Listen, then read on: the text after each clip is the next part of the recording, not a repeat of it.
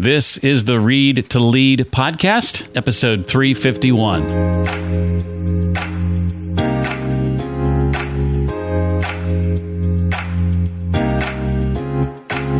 Hi, I'm Stephen M. R. Covey, the author of the New York Times and #1 Wall Street Journal best-selling book, The Speed of Trust, the one thing that changes everything. Shift your professional growth into high gear every time you listen to this. It's the Read to Lead podcast with my friend, Jeff Brown.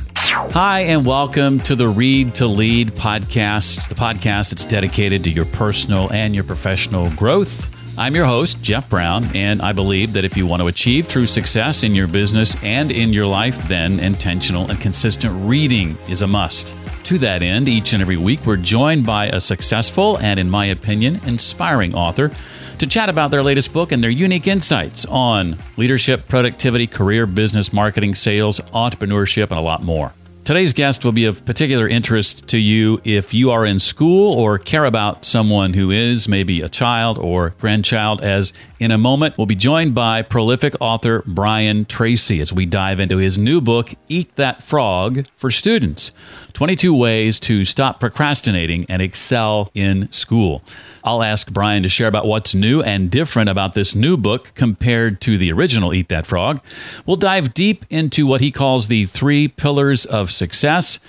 I'll ask why it's important to proactively tackle stress and much, much more. Brian's book is going to offer tips, tools, and techniques for structuring time, setting goals, staying on task even when you're not interested, dealing with stress, and developing the skills to achieve far more than you ever thought possible. You might say it's the book that parents and teachers have long been wishing Brian would write. First, a bit about Brian, in case you're new to his work. He is chairman and CEO of Brian Tracy International. His classic book, Eat That Frog, has sold over 2.5 million copies worldwide. As a keynote speaker and seminar leader, he addresses more than 250,000 people each year and is one of America's leading authorities on the development of human potential and personal effectiveness. He's worked with executives and staff of such firms as IBM, Arthur Andersen, McDonnell Douglas, and Million Dollar Roundtable. And he's the author of over 70 books and more than 300 audio and video learning programs. Brian is here today to help you as a student or the student you care about learn what it takes to be successful and excel. His latest book has a bit of a familiar ring, Eat That Frog, for students, 22 ways to stop procrastinating and excel in school. I'm excited to have him back on the Read to Lead podcast. Gee, it's been over 5 years since he was here before. Well worth the wait. Brian, welcome to the Read to Lead podcast. Thank you very much. And as I was telling you just before we started, I love this subject. I love it so much. I'll tell you, when I was a little boy, I taught myself to read when I was 4 or 5 years old. And the way I taught myself was I read comic books. The way I read comic books is I would go down the street to the drugstore, which had a comic book section, and I would sit there and read comic books in the drugstore. And then later what I did is I would go and I would steal 10 comic books. It was a real art, by the way. And I stole 10 comic books and I took them home and I read them all from cover to cover. And then I went back and I replaced them and stole 10 more. And I did this, and then finally the owner came up to me and he said, "Look," he said, "I know what you're doing." He said, "I am watching you." And he said, "And I appreciate that you return the books that you steal. So from now on, you don't have to steal them. Just take them and bring them back and leave them in good shape." And so he was in sort of a conspiracy with me, and I lived about half a block away. And so I read every single comic book from cover to cover, and that my vocabulary grew, and then I began to read more complex books. And then by the time I was 10, I was reading adult books. And a little bit older, I was reading very complex, even economic books. So that's how much I love reading. I just wanted to tell you that. I'm so excited to hear that. And, you know, most folks, when it comes to reading, are going to be familiar with your best-selling book, Eat That Frog, the original version. But I'm curious to know, Brian, what was it that prompted you to rethink that book in terms of high school and college students? Let me tell you where the book came from, and then I'll answer your question. I read a story about Mark Twain. Mark Twain was incredibly popular in his age. He was the most popular speaker and writer in the world. I mean, he filled huge auditoriums. He had a way of speaking that was amusing and interesting, and people just flocked to see him. Anyway, he told the story. He said that if the first thing you do in the morning is you eat a live frog, you'll have the satisfaction of knowing that's probably the worst thing that's going to happen to you all day long. And he said, that's the first line. Then there's two corollaries. And corollary number one is that if you have to eat a frog, it doesn't pay to sit and look at it for too long. Just get it over with. He said, and the second one was that if you have to eat two frogs, eat the ugliest one first. And then the point that he was making is that your frog is your biggest task, your most important task.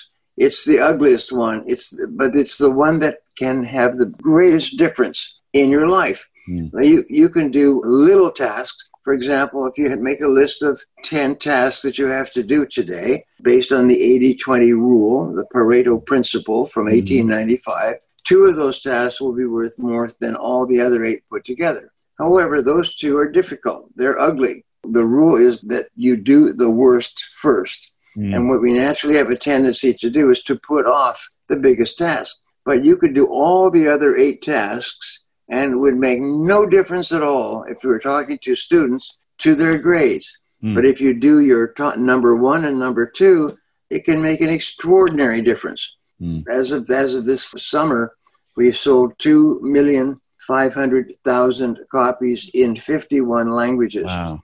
And so we began talking with the publisher about we should take this and make it available for students. But we didn't want to just take it and retitle it with the same chapters. And so what we decided to do is we would rewrite it completely. And I say we because I have a co-writer who is priceless, named Anna Leinberger. And she's in her 20s, and she has just been through what students go through. She just completed her degrees and everything else. So I said, let's rewrite it. Let's take your experience and make it so it's completely different from the first book. Now, she came up with actually 22 chapters, because when I first wrote the book, the internet had just begun.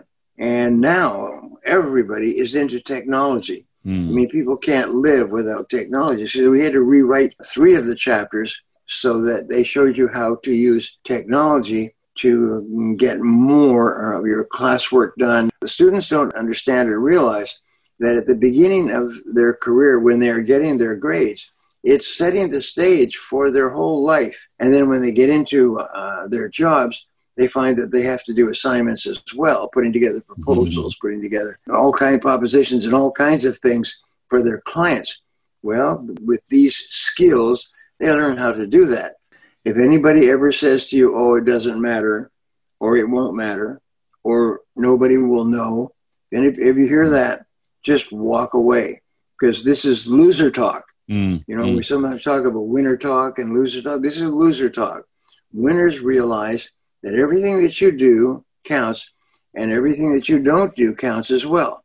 And there's a lot of people who are very smart, but they are dumb when it comes to organizing themselves. So that's what we're doing here, Jeff, is we've taken all the best ideas and put them into a simple system. And it's sort of like I say, can you drive a car? Can you ride a bicycle? Can you type with a keyboard? Well, if the answer is yes, then you can learn how to almost semi-automatically organize your time so that you're highly productive. And it has enormous consequences in your life. Well, in part 1 of the book, you discuss the pillars of success: self-esteem, personal responsibility, goals is the third one. Could you unpack each of those briefly? People are always asking me, what is the secret to success? And I say there's no secret. There's just practical things. It's like, what's the secret to dieting? Well, just eat good foods and eat fewer of them. And go pretty simple. Yeah, pretty simple. I say that in life, you go through life and you'll have turning points. And turning points are always where you you hit a new piece of information, and it sets you off in a different direction, and you're never the same again. Well, one of the turning points for me was when I discovered the role of self-esteem in human success. And self-esteem is defined as how much you like yourself, how much you respect yourself, how much you value yourself, and consider yourself to be an important person.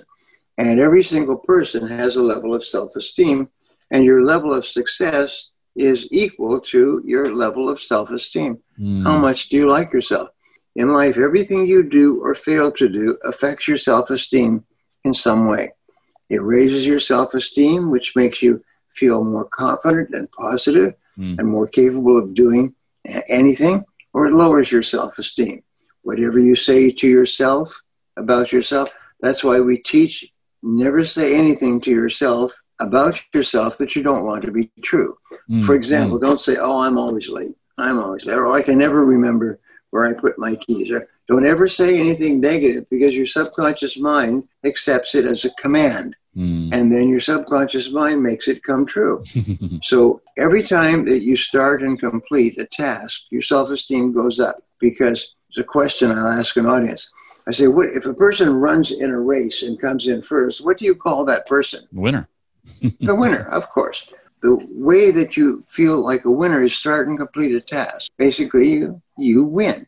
You don't have live competition, but you're competing against yourself. You're competing against laziness. You're competing against distractions and so on. So every time you start and complete a task, your self-esteem goes up, and your brain releases endorphins. And endorphins are called nature's happy drug. When you have an endorphin release, it gives you energy and imagination and creativity, and you want to do it again because it feels good. And so you soon get into the habit of starting and completing tasks. Now, when I talked before about the Pareto principle, that the 20% of things you do account for 80% of your results. If you start and complete a little task of little importance, it gives you a little bit of self-esteem, a little bit of endorphins. But if you start and complete an important task, it gives you a rush. I mean, wow, you feel great. You feel happy. I mean, it's almost like everybody's in the room is applauding you, but you're just applauding yourself. And so therefore, when you set priorities, as we talked about, set priorities and start and complete your most important task, the frog. Why? It's because that's what's going to make you feel terrific about yourself. And soon, I say, if you do something over and over again, what do you soon develop? A habit. A habit. And Aristotle said that all of life is habits, and that successful people develop good habits and make them their masters. So therefore, one of your most important jobs, developing habits, is hard, and often hard for a long time. But once you have developed the habit, it becomes easy and automatic. And so the most successful people just develop the habit of doing the things that lead to success, happiness, and high self-esteem. You know, you're always attracted to people at the same level of self-esteem that you have. If you like yourself a lot, you'll be attracted to another person who has high self-esteem. And so high self-esteem parents will have high self-esteem children. And high self-esteem children will have high self-esteem children themselves. I have 4 grown children, 3 of whom have children. And those kids, they've raised them with high self-esteem. How can you tell if kids have high self-esteem? Is they laugh all the time. They just laugh all the time because they just feel so good about themselves. So self-esteem is everything, and everything you do raises or lowers your self-esteem. And every time you start and complete an important task, it makes you feel happy, makes you feel good about yourself, and it motivates you to do it again and again. And you say that second pillar, Brian, is the most direct path to a life of fulfillment. Talk a bit about personal responsibility as it relates to this. Yes, well, what I found, the greatest enemy of success and happiness is negative emotions. I spent 4,000 hours studying the subject of negative emotions. And I went all the way back into the metaphysics in the 1900s and the work that had been done in this area in the evolution of human psychology. So where do negative emotions come from? Well, negative emotions come from blaming someone or something else for your situation. It comes from a failure to accept responsibility that as an adult, you are where you are and what you are because of yourself. The minute that you stop blaming someone or something else for your situation, then the only thing that's left for you to do is to take responsibility and to fix it yourself. And so if you stop blaming, so what you do by the way you stop blaming is you say the magic words, I am responsible. I am responsible. Whenever you have a negative experience, you immediately cancel the negativity associated with it and say, wait a minute, I'm responsible. I am responsible. So then you find that the most successful people in the world are people who accept high levels of responsibility. And as a result, they are given jobs with high levels of responsibility. And where does all the money go? It goes to those people. You know, there's only 3% of adults that accept complete responsibility for their lives. And these are the people who earn more than anybody else. When you accept complete responsibility, you're happy most of the time. You're just happy most of the time. And people say, well, you know, what about somebody runs into your car in the parking lot at the supermarket and then drives away? Well, one thing that you control is how you respond to a situation. And when you accept responsibility, as I began teaching in my seminars, your negative feelings disappear. The instant that you say, wait a minute, I'm responsible. How do you deal with a crisis? I say, well, the first 3 steps are very simple. Number 1, stay calm. And you'll find that that's what leaders do. And I worked with top executives of multi-billion-dollar companies, and I watched them when they were dealing with problems and crises. And I watched the first thing they did is they just went calm. Because when you're calm, your mind is clear. When your mind is clear, you can think well, and you can make better decisions, and you can understand things better. The first job of leaders is to keep everybody calm. Then number 2 is get the facts. Very often we get upset in a situation because we don't have the facts. So get the facts. And how do you get facts? You ask questions. And it's impossible to ask questions and be angry or upset or irresponsible. When you ask questions, you take complete control of your own emotions and you take complete control of the situation that you're in with other people. And step number 3 is accept responsibility. I appreciate you sharing, Brian, about the second pillar of success, personal responsibility in the context of a crisis, especially in the times we're in here at the end of 2020. Stay calm, ask questions, and accept responsibility. Now let's move to the third pillar of success, goals. If you take a sheet of paper and just take and write down 10 goals, just write down 10 goals in the present tense. So you say, no, you don't say, I will earn, because your subconscious mind can only deal with the present tense. So you say, I earn this amount of money by this date. I weigh this amount of pounds by this date. I have a new car like this by this date. Whatever they are, always say, start with the word I, and then you have an action verb. I plus action verb plus deadline. And just write down 10 things that you'd like to achieve. And I have done this with people all over the world. And one of the most wonderful things I ever hear is people come up to me, and this could be in Bangkok, or it could be in Tel Aviv or Nairobi or anywhere in the world. They come up to me and they say, I was at your seminar 2 years ago, and I did what you said, and you changed my life. You made me rich. And I said, well, what was it that had such an effect on you? And they always beam. They say, it was the goals. It was the goals. I never knew about goals until you taught me about goals. It was the goals. So therefore, I would just suggest to our friends who are listening, take a sheet of paper and write down 10 goals in the present tense. And then go over the sheet of paper and ask this question. If I could only achieve one goal on this list, which one goal would have the greatest positive impact on my life? Imagine you could achieve one goal within 24 hours. You had a magic wand, and in 24 hours, you could go to sleep at night, and the next day the goal would be achieved. Which one goal would have the greatest effect? And you put a circle around this. Napoleon Hill called this your major definite purpose, your MDP, your major definite purpose. He said, your life only becomes great when you decide upon your major definite purpose. So you can have many goals, but you have to have one big goal. I want to finish here on the topic of stress. That's certainly something we all can identify with. And college and high school students are no exception to that. You're a proponent of proactively tackling stress and what causes it. What does that process look like, Brian? Where does stress come from? Well, stress comes sometimes from a feeling of disempowerment. There's nothing I can do about a negative situation that happens and so on. So how do you deal with stress? Well, very simple. Your mind is brilliant. You can think the most incredible things, but you can only think one thing at a time.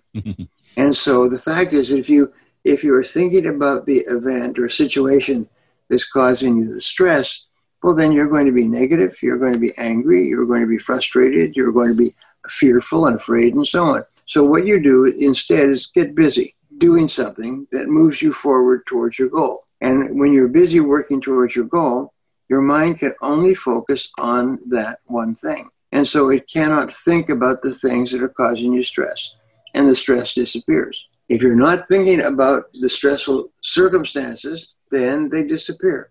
And that's why you could have a really difficult situation, and then you have a minor emergency. Somebody hits your car, you have a flat tire or something like that, and you get really busy fixing or changing it and everything, and you forget to have stress. And if you're a student, it's really simple. Just get so busy completing your current assignment that you don't have time to think about anything else. And while you're working on that assignment, you'll have no stress at all. And when you complete the assignment, you're going to get an endorphin rush, and you're going to feel happy, and you're going to feel in control of yourself and your life. And then what you do, because you have lots of assignments, first of all, complete your most important assignment. Then you do what is now your most important assignment, and you work on that. And your stress will disappear because your mind cannot think two thoughts at a time. If you are focusing on doing something that's important to you, you don't have time to experience stress. I know you've got about 6,000 or so books on your shelves. Any chance I could talk you into mentioning a couple that have had a tremendous impact on you over the years, or is that asking too much?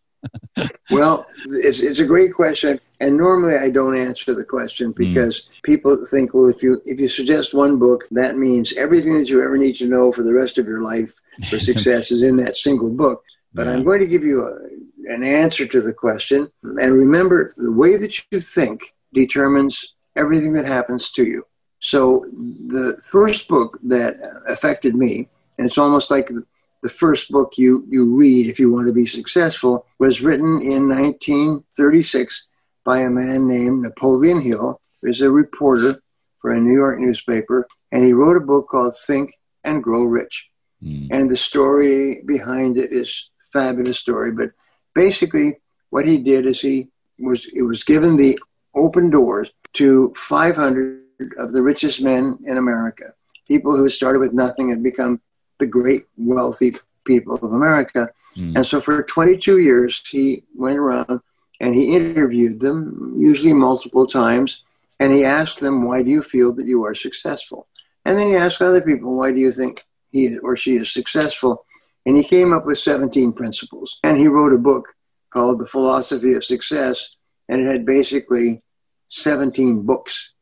And of course, it came out just when the Depression started, and it failed completely because nobody's going to read 17 books on success.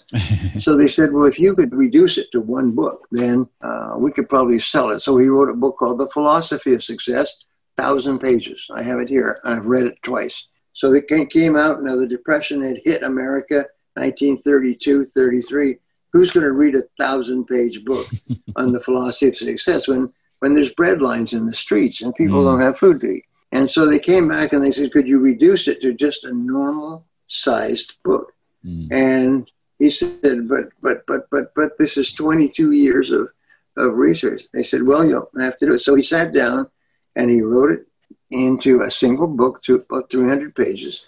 And he came up with the title, and the title was called Use Your Noodle to Make a Boodle. And that was the language that they used in the 30s in the U.S. And the night before it was to go to press, he woke up out of a sound sleep with the title, Think and Grow Rich. And he called the publisher, and they changed the title, and they released the book, and it's become the best-selling book on success in history. And everybody who's going to be successful must start off by reading that book. That's a great one. Well, this has been great. Appreciate your time very, very much. Brian's latest book, again, is called Eat That Frog for Students, 22 Ways to Stop Procrastinating and Excel in School. Brian, thank you for coming back on the show all these years later. Appreciated having you and sharing all your insights. It's been just a wonderful time. Thank you so much. It's been a great pleasure to be with you. Before I forget, I should mention that Eat That Frog for Students from Brian Tracy was co-written with Anna Leinberger. Thank you, Anna, for your contributions to this book as well. If you'd like to dive into our conversation more deeply, or to check into any of the links and resources we discussed, or even connect with Brian on social media, you can find all that and more on the show notes page for this episode. That can be found at readtoleadpodcast.com/351 for episode 351. Though I don't know I'll ever be able to sell 2.5 million copies of a book like Brian did, I would love to get a copy of my upcoming book in your hands soon. It is available for pre-order right now. It officially comes out in August. You can go to readtoleadpodcast.com/book to find out more about the book, Read to Lead, the simple habit that expands your influence and boosts your career. Again, that's readtoleadpodcast.com/book. I'm sure, like me, you're happy to put 2020 behind you. Here's hoping that 2021 can also be a memorable year, but for all the right reasons. Well, that does it for this week and this year. I look forward to seeing you next time for the first episode of 2021, when I'll be chatting with my friend and fellow Baker Books author Jonathan Milligan as we discuss his book, Your Message Matters: How to Rise Above the Noise and Get Paid for What You Know. Again, that's next time on the Read to Lead podcast. Until then, remember, leaders read and readers lead.